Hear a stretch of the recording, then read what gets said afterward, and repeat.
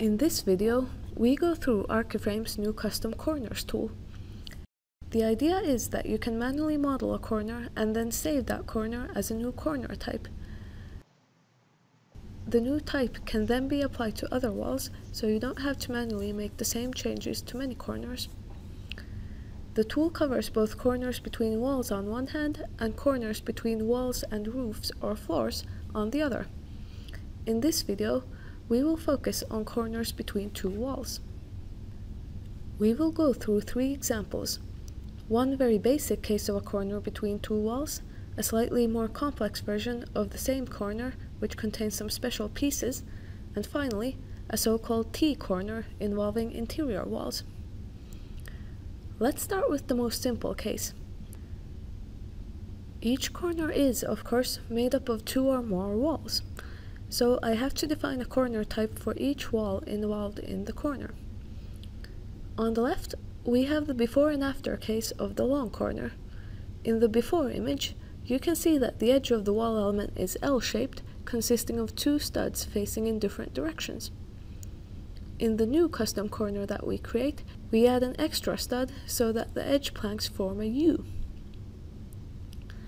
On the right, we have the before and after case for the neighboring wall, which is the short side of this corner. In the before case, the wall has 2 planks right next to each other at the edge, and in the after scenario, the distance between the 2 edgemost planks is much greater, 592 millimeters.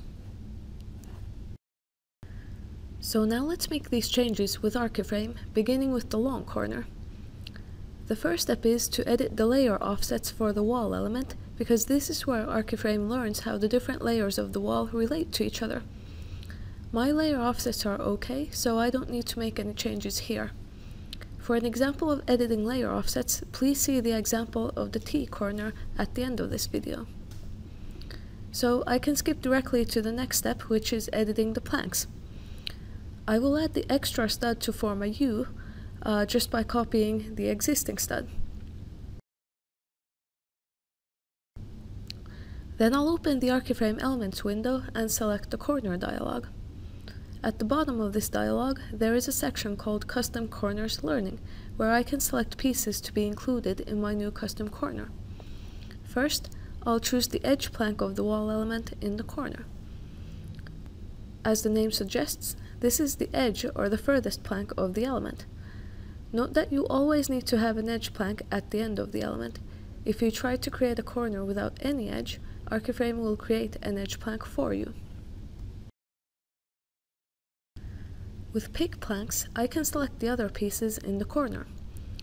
If I forget to include something in the selection, I can select more planks and click Pick Planks again without losing the first selection. I can also add the same plank multiple times and it will be only counted once. Finally, I also need to show ArchiFrame what the relation of this element is to the other wall element involved in the corner. So with the Pick Connecting tool, I'll select any stud in the neighboring wall element. In order to make sure that everything in the corner definition is okay, I can use the select buttons to highlight the planks that have been chosen for each category. The settings look good, so now I can move forward by opening the Custom Corners dialog. In the window that pops up, I'll add a new corner type and name it 1.logu. We haven't yet defined the type for the neighbor of this corner, so I'll leave the Connecting Corner ID field empty. Then I'll select Learn from Picked Pieces to gather up the information that I previously gave to ArchiFrame by selecting the different parts of the corner. After this is done, the Corner Type ID text field is filled with XML code for the new corner. The corner type can be edited by changing the XML, but this is not advisable in most cases. For more information on editing the XML, please see the Custom Corner chapter of the ArchiFrame help file.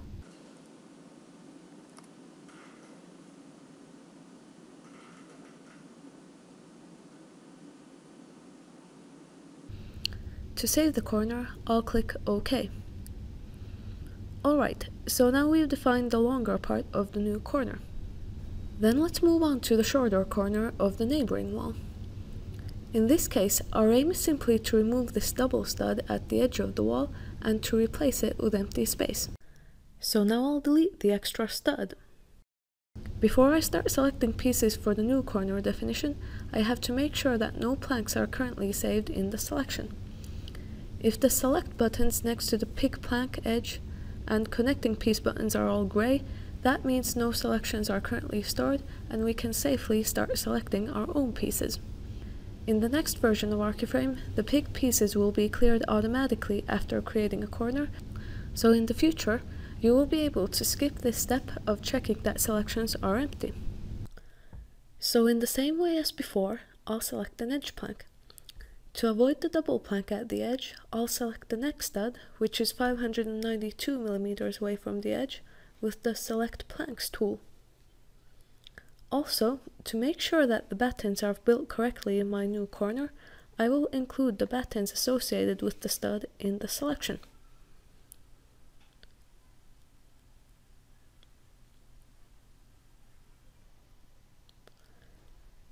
And finally, I'll select the neighboring element as the connecting element. Now I'm ready to save this corner type. This time I'll give it the name 1.short. For the connecting corner ID field, I'll select the corner we just defined, 1.longu. Then I'll once again select Learn from Picked Pieces and close the dialog. Now that the short corner is finished, I can go back to the long corner and set our new short corner as the connecting corner for the long one. And now we can test the corners in action. I will try to apply them to the other side of the wall we were previously working on.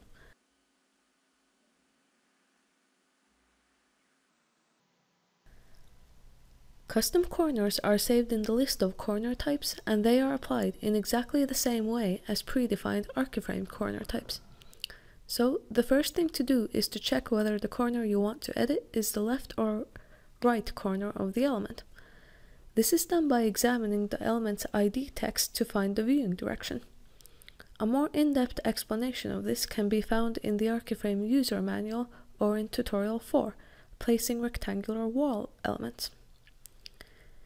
In our case, we want to edit the right-hand corner of this element. To make sure that the corners are created correctly, it is best to clear any picked pieces in the custom corner dialog before applying the corner.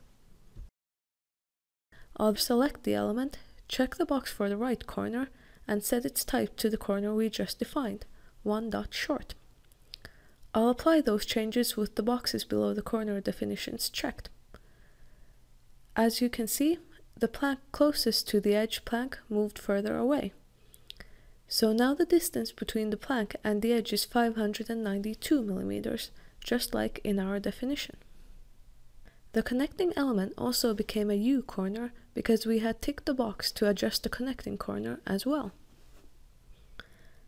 Next, let's make the U corner slightly more complex, as shown in the image. Here we have made the battens wider and added blocker pieces inside the U.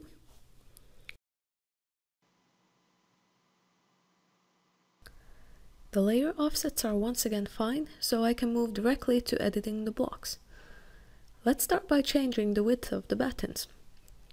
Instead of being 22 by 50 mm, we'll set the outer one to be 22 by 100 mm. Then let's do the blocker pieces. I want them to fill this entire gap and to be 40 cm tall. Therefore, their dimensions will be 172 by 131 by 400 mm.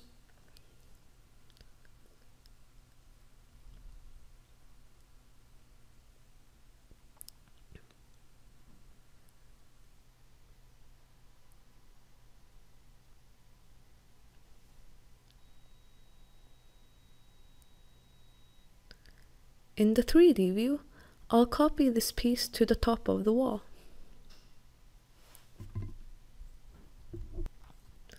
Now, before we save these pieces as a new corner type, I have to make some changes to the settings of the blocker pieces. To make changes, Open the Object Settings window either through the user interface or by pressing Ctrl-T. Then, in the Element Settings section, change the Group field to Edge. Why do we need to do this? It is because the blocker pieces are special. In the previous, simpler version of this corner, we added a vertical stud that behaves in the same way as the other studs in the wall. It creates marking grooves for the top and bottom plate, and battens are added to the planks inside and outside. The blocker pieces, by contrast, should not obey the same rules as the regular studs in the framing. We don't want marking grooves or battens to be attached to the blockers, and we don't want the blockers to be stretched to cover the whole height of the wall. In general, when your custom corner includes pieces whose vertical height is smaller than the walls, you should set their group parameter to Edge. Now we can pick the pieces for this new corner type in the same way that we did before. So again, I'll select the Edge piece, the new planks,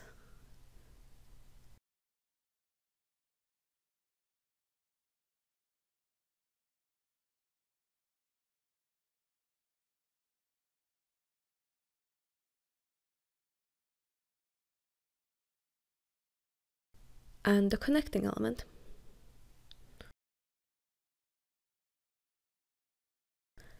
Then I'll open the Custom Corners window and create a new corner named 1.longu with blockers. I'll just use the short corner, which we defined before, as the connecting corner. And then I'll click Learn from Picked Pieces and OK. Let's apply this corner to the same wall as before. So we will replace the previous long U corner with this new one, which includes blockers.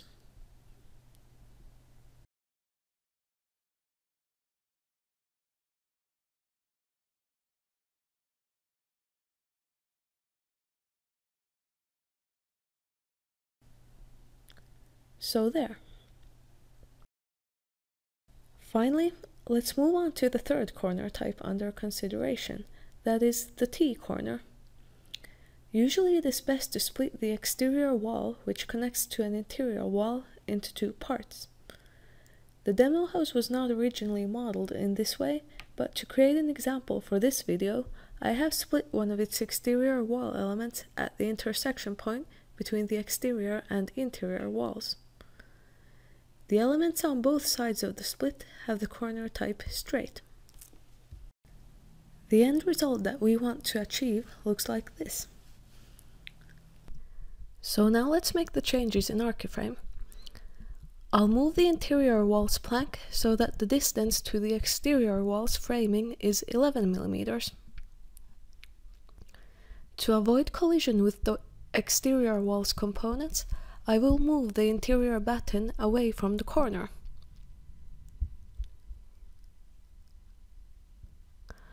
I'll also copy an existing stud and exterior battens and move them next to the interior one.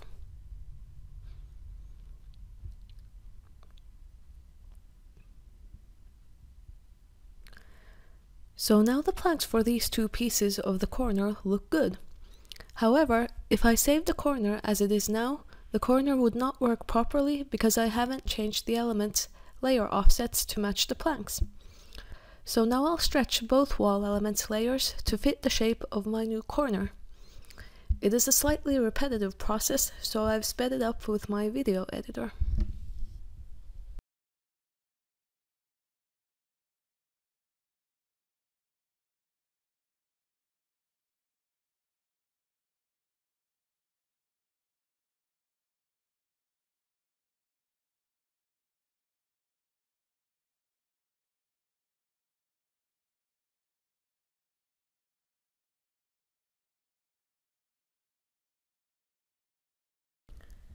Now we're ready to save the corner type.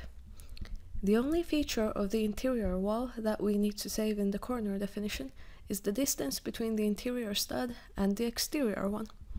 So I'll pick an edge plank, but I don't need to pick any planks besides that.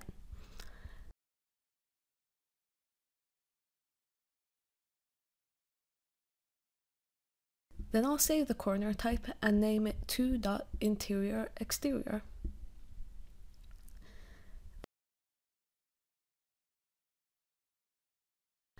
Then I'll pick the edges, planks, and connecting element for the exterior wall and create another corner type.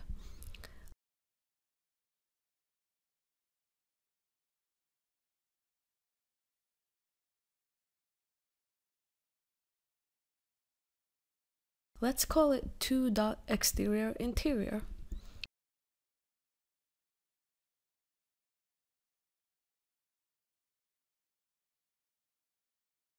And as before, I will edit the definition of the interior corner type so that its connecting corner is the exterior-interior one we just defined. But what about the other external wall involved in the T-shaped corner? In this case, we can just apply the same exterior-interior corner type here as in the other exterior wall. But if the interior wall were not symmetrical, we would have to define a new corner type for this wall. That corner type could then be linked either to the interior wall or to the other exterior one. In this case, let's just apply the same exterior-interior corner type to our wall.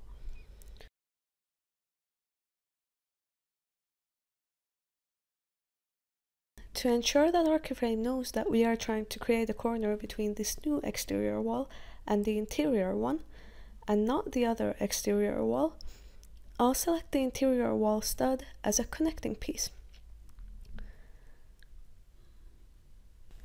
Then I'll simply apply the corner type.